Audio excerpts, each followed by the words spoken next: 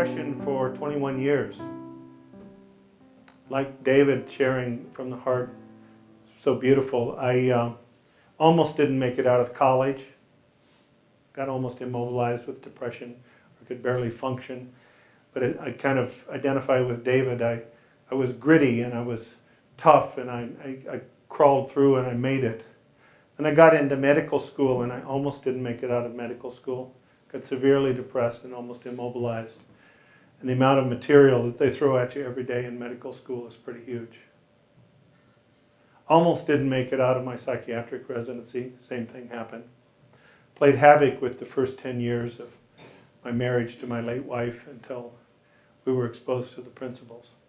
But I had no idea that I was creating the experience of depression.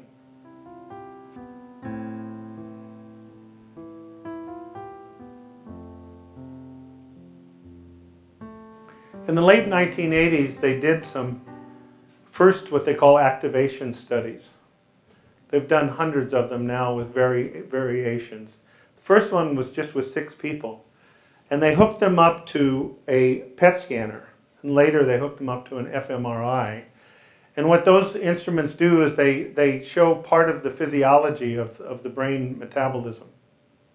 They don't read people's minds or anything like that, but they show whether there's balance, imbalance, what's happening in the metabolism. And they got a baseline of all 6 of these people. And these 6 people that they did this for had not been sexually abused. They had not been in combat injured, where people were killed or injured, or they themselves. They were people that were, quote, average human beings who had experienced some things in their life, but many of them, when they asked them for 3 minutes to think upsetting thoughts, they thought about when their grandmother died or when their dog died.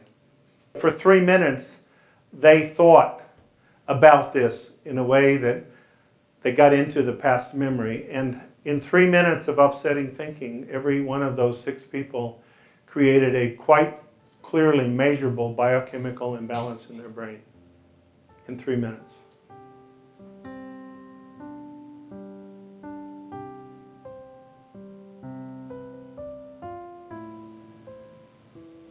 I'm going to ask you some thought habits, and all I'd ask you to do is to rate yourself 0 to 5 on these thought habits.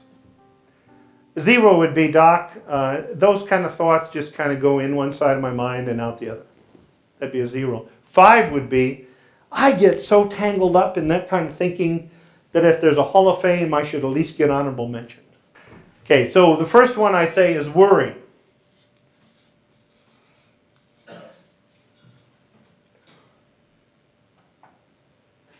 Do I have any worriers here at the house?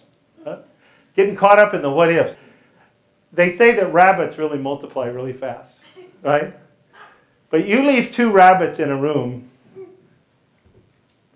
and you come back 10 minutes later, there may be something started. But how many rabbits are there going to be walking around 10 minutes later? 2. You put 2 of these little suckers in your head and you let them commingle for 10 minutes. And how many do you have in your head? How many? Hundreds, thousands. I'll take on any 2 rabbits any day with my 2 worries. A lot of people, give me a number here from the crowd. Out of 5. 3, okay. Guilt. Beating ourselves up for past mistakes. I often say to people, I say, you know, some of us have regrets of a couple of things before the age of 5. And they go, 5? I said, well, I started early, you know.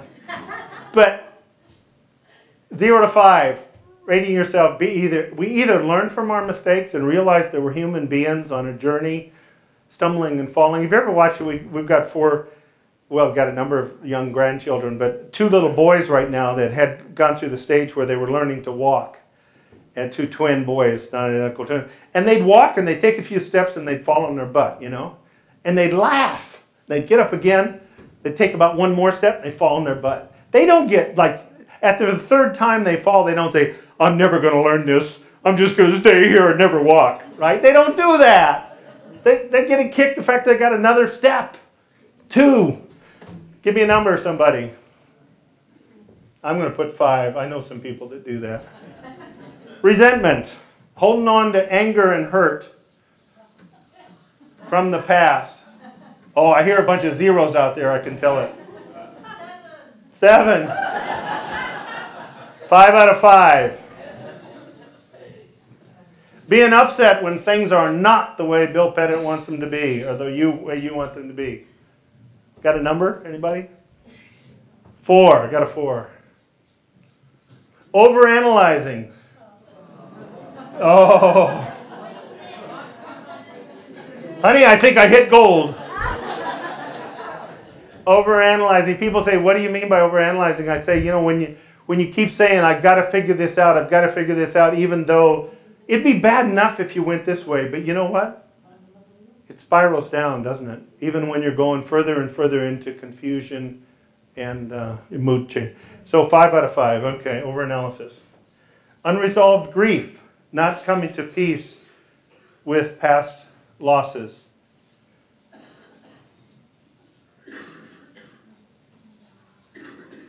And I'm not judging somebody that has trouble getting past a loss. But I think does it make sense that to the degree that we don't come back to the present, we have less available to those in our lives that are alive? Does that make sense? So again, no shoulds, no shoulds. But I see people sometimes that somebody that they've lost 18, 20 years ago, they can't even mention their name without the tears streaming down their face. And they admit that it keeps them from being present with their husband or their wife or their children. So I don't know, we'll put 4.5 out of 5.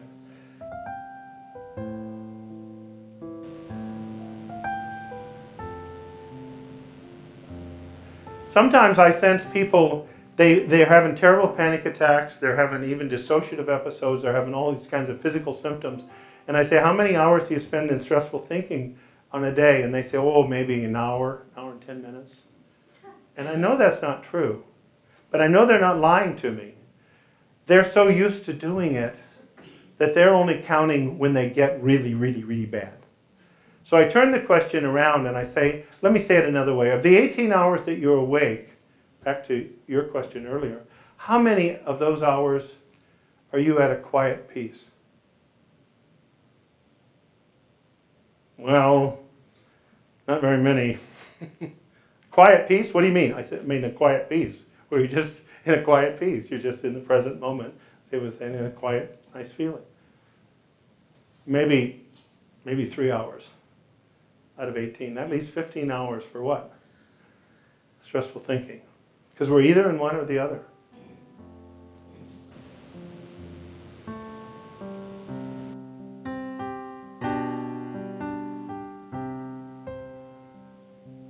People say, every experience is just an experience, and that's fine. But I think if you get lost in the woods, it's okay to get lost in the woods, but you want to know, first of all, to realize that you're lost.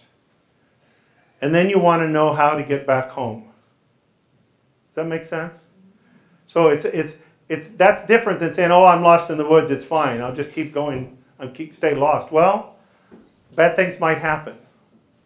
And if we're not in tune to when we're lost, and that when we're lost, it is a very simple thing to do, but there is something to do, or to stop doing what we would normally do, I guess. And we'll see if this makes sense to you. And again, I'm not asking you to believe what I say.